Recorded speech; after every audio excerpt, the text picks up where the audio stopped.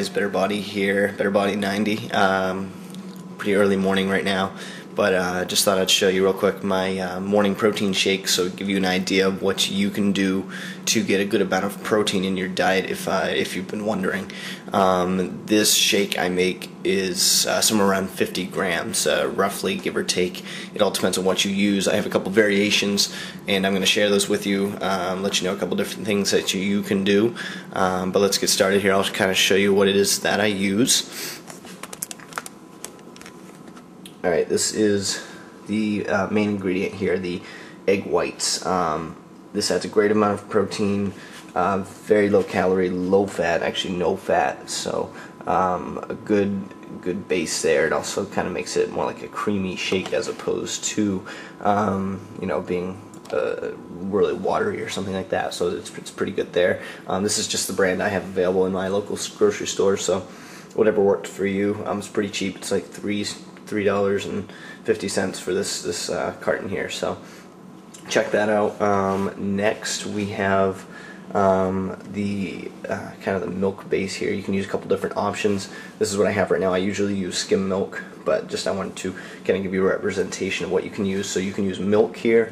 You've got a good 8 grams per 1 cup. I usually use 2 cups. So I've got a half a cup of this and 12 grams protein. I've got milk per 1 cup is 8 grams of protein, so if I use 2 cups, we're looking around 16 there. You can also use a different variation here. I like to use soy milk. That way it's keeping some of the dairy products down in your diet, especially if you are lactose intolerant. This will really help you out because this is lactose free. A little less protein, but still very effective. 1 cup's 5 grams, so you get about 10 grams in 2 cups here. Still very, very small amount of fat, no saturated fat, pretty healthy.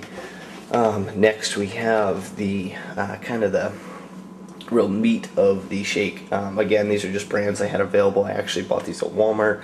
A lot of people recommend buying from an actual health food store because the Walmart brands are a little less quality.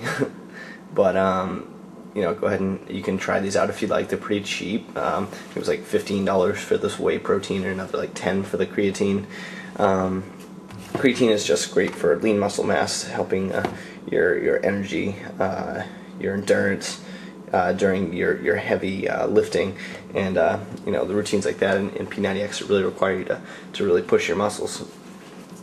The whey protein is great also for building up the muscle mass there. It has a lot of different good things in there.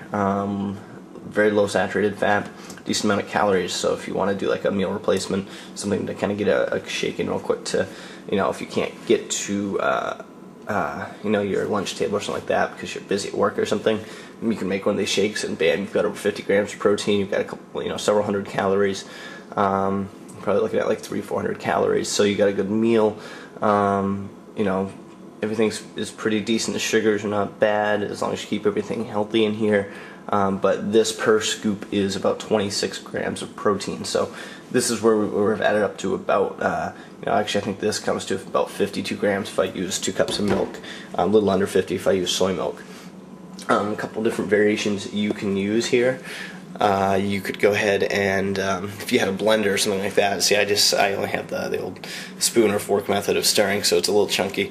If you had like one of those little handheld blenders or like a countertop blender, you could do something, for example, add some fruit, add a banana. This one's kind of on its way out, but add something like that, add some fruit.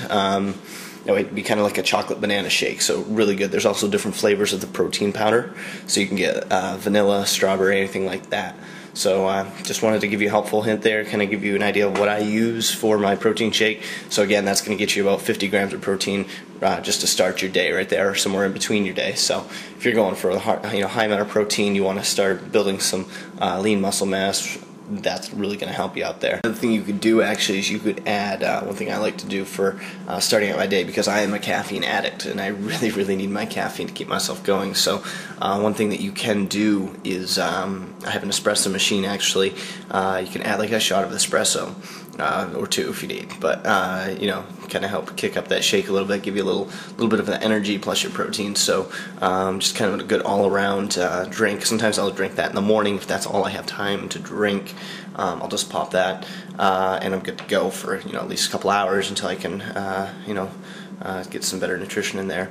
So just a little helpful hint there, helpful tip. Check out my blog at www.betterbody90.blogspot.com, and go ahead and leave any comments you have. I will be catching you guys later.